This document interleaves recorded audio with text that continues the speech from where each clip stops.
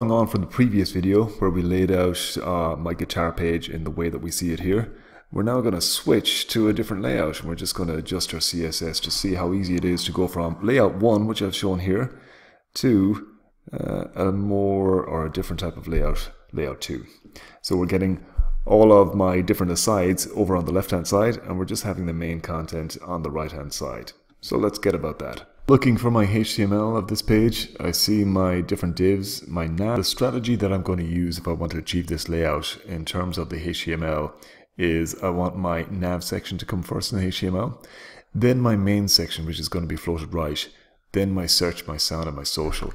If I go to my code suite and look at guitar, that's not quite the way that it is, so I just need to change my search div.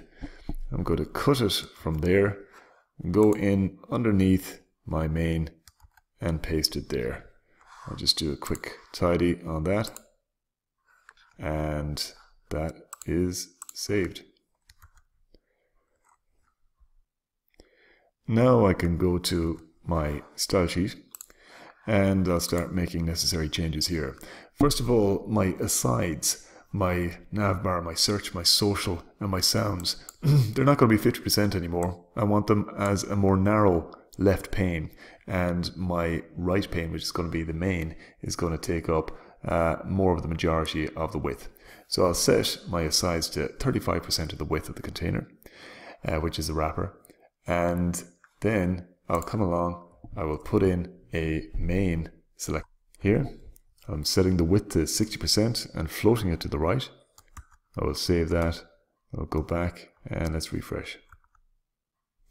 So I can see my asides, they've changed to 35% of the width, and my main is now 60% of the width, and the main is floated right and the asides are floated left.